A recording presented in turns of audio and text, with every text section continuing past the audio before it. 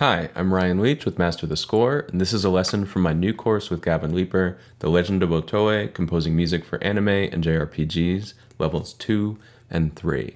If you want more content on getting better at making music, make sure you like the video and subscribe to Master the Score. Enjoy.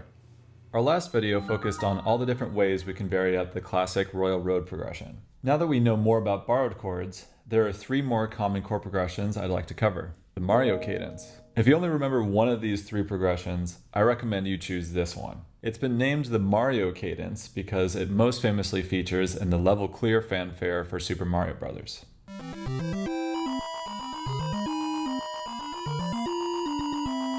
The Mario cadence provides punctuation to a chord progression like any other cadence, but does so in a more interesting way than we've covered thus far. It arrives to the one chord using the flat 6 and flat 7 from the parallel minor key. So for C major, that looks like. The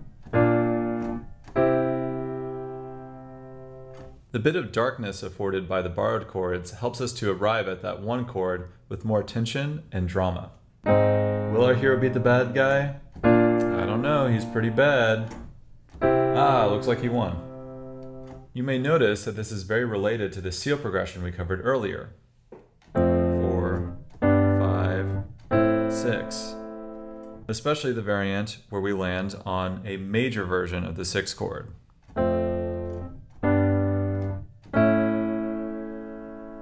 In fact, in terms of spacing and chord qualities, they are identical. Essentially, the primary difference between the two is the context in the overall chord progression. A related progression I'll share with you here is the backdoor 2-5. We borrow F minor and B flat dominant from C minor, but instead of resolving to E flat like we would expect, we go up to C.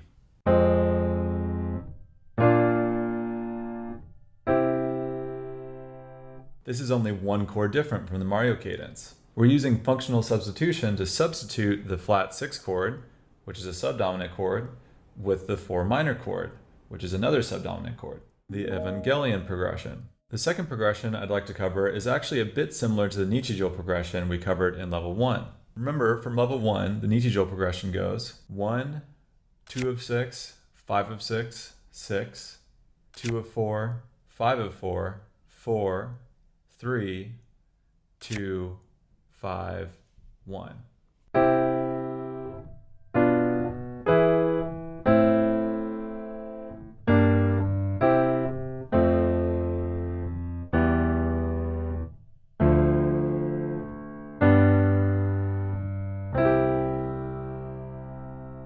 Or put more succinctly, we play the 1 chord, tonicize the 6 chord, tonicize the 4 chord, then tie the progression off with the 2-5 cadential progression. What I want to cover next is another 2-5 chain progression, and I call it the Evangelion progression because it most famously occurs in the opening for the show, Neon Genesis Evangelion.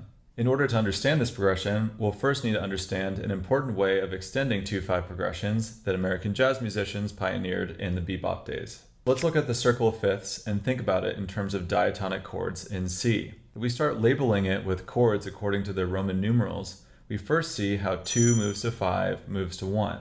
Now, what if we wanted to arrive to 2 in the same way, but wanted to use a diatonic C chord? A minor, the 6th chord, is a fifth above D minor, the 2 chord.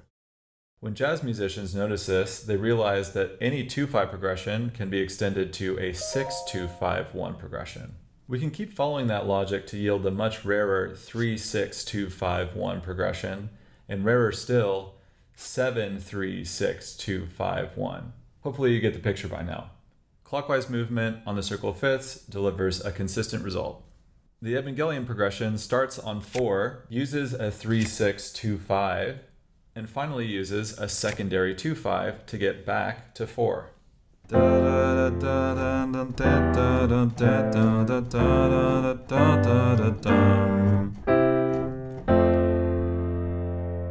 that moment where we hit the G minor, that's the secondary 2-5. 2 of 4, 5 of 4, 4. The rest of this is all diatonic, right? The Lune progression. This last progression isn't necessarily a popular one, but I think it's a good one to have in your pocket, especially if you're going for a certain type of classical sound. It's also in a song from Genshin Impact's Fontaine area called Rondeau des Fleurs de Rapier. The progression is for minor keys and goes like this.